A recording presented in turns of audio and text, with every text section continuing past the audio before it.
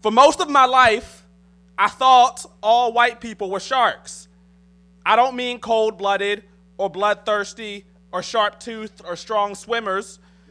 What I mean is resistant to frigid, icy climates. Example, Mom, why do I have to wear a winter coat outside? The sharks are still wearing shorts and flip-flops. Or, look at that group of sharks headed to the club in nothing but crop tops. How are they not even cold? Imagine a sea of pale, chalky thighs cracking in the bony winds of winter. Fissures forming under jean shorts, begging for the soft caress of lotion. Once, a great white shark with waves of hair tapped my shoulder in line. Would I be a gentleman and give her my coat? The audacity of white people to not wear coats and then freeze.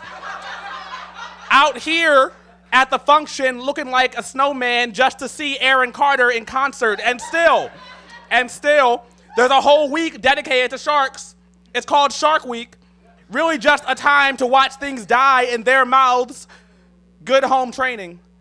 When it is coldest, I'm always sure to cover my skin, careful to keep my blood from showing. It's dangerous, and I know better.